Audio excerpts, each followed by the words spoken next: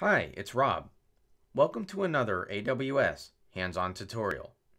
In this video, we'll use the AWS Cloud Development Kit, or CDK, to deploy AWS Infrastructure as code. The AWS CDK uses the expressive power of familiar programming languages such as Java, Python, TypeScript, and others to define your AWS infrastructure as code. Then, the CDK utilizes CloudFormation behind the scenes to provision the infrastructure you defined in your code. Before we jump in and start coding, let's discuss a few concepts you should be aware of when working with the CDK. First, an AWS CDK app is an application that uses the CDK to define AWS infrastructure.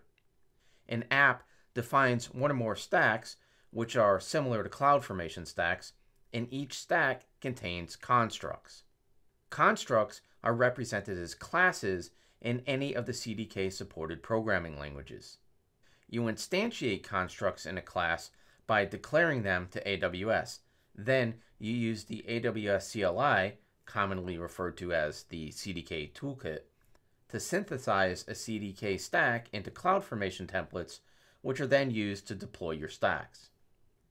Some of the CDK CLI commands we'll use in this tutorial are CDK init to initialize your CDK project with your preferred programming language, CDK synth, which provisions resources the CDK requires to deploy applications using CloudFormation, CDK bootstrap, which will bootstrap a new CDK app environment, and CDK deploy.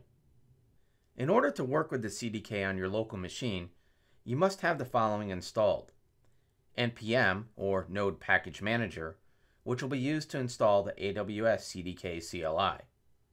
A package manager for your programming language of choice. In our case, that'll be pip, since we'll be using Python to define our infrastructure as code in this video, and an IAM user configured on your local machine with appropriate credentials. For this tutorial, I've granted my IAM user administrator access, but in a real-world scenario, you'll want to follow the principle of least privilege. Now, to get started working with CDK, I'll execute npm install -g for global to install the AWS CDK. Then I'll run cdk ---- version to verify the install.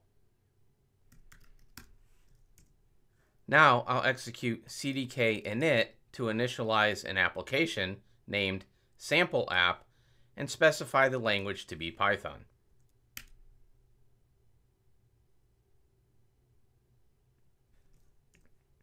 Then I'll create a Python virtual environment and activate the environment.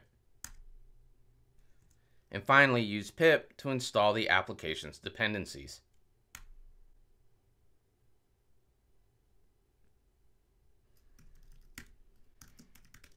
Now, if we look at our directory structure, we'll see we have a directory named AWS CDK Python. And if I do an ls inside that directory, we see an AWS CDK Python stack.py file. If I cat that file,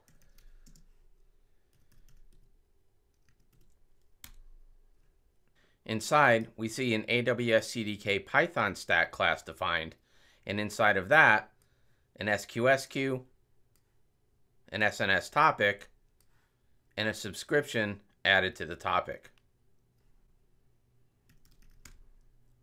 Now I'll execute a CDK synth to synthesize the application code to a CloudFormation stack. Then I'll run CDK bootstrap to bootstrap the app,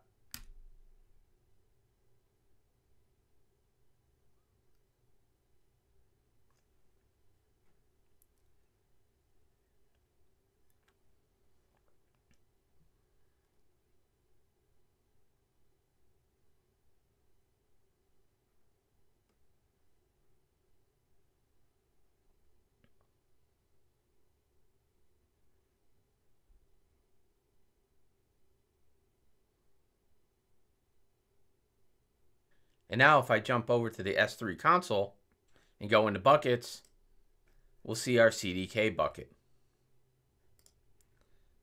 However, the bucket doesn't yet have any templates. So if we jump back into the terminal and do a CDK deploy, we'll say yes to verify that we want to deploy the changes. Jump into CloudFormation. We see our CDK toolkit was created. And if we refresh, we see our AWS CDK Python stack create in progress.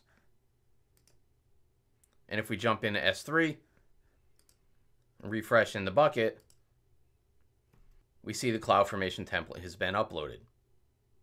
Now let's go back to CloudFormation and watch the stack creation.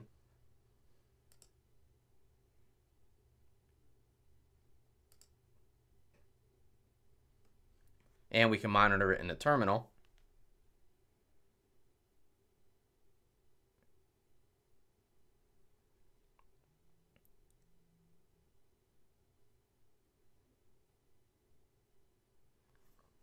So in the terminal, we see that deployment is complete. So let's jump back into CloudFormation and refresh. And we see our stacks in create complete status. So let's open up the resources. We see our queue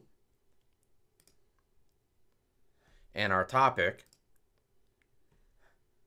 And I can open the topic and we see it's been created. Now let's jump back to the terminal and I'll open VS Code, go into the AWS CDK Python folder and open the stack Python file. And then I'll make a change, save the file, go back to the terminal and run a CDK diff to see the changes.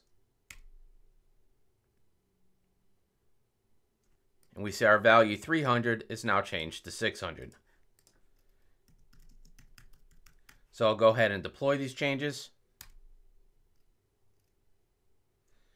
Jump back into CloudFormation. And we see the status is now update in progress.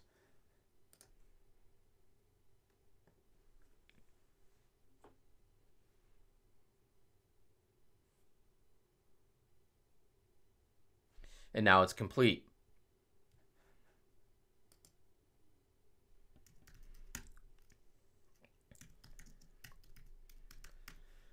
Now, when you're done with the stack and you want to destroy it, we can execute the CDK destroy command.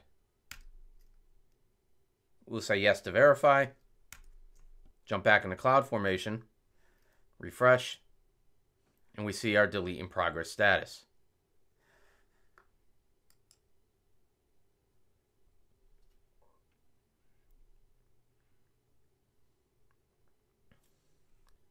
And here we have validation that the stack was destroyed. So again, we'll jump back into CloudFormation, refresh, and the stack is gone.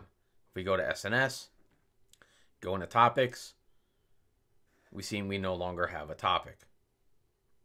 So that concludes this demo on using the AWS CDK to provision infrastructure for a demo application. I hope you found it informative.